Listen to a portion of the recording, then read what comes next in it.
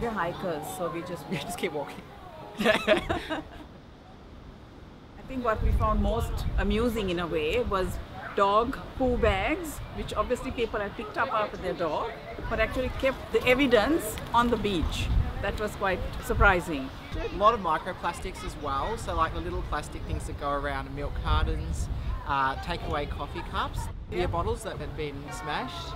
And when you do stuff like this, it makes you realize the impact each of us are having individually. That's right. I think that's a really good lesson of encouraging more, especially young people, 100%. to do this kind of work.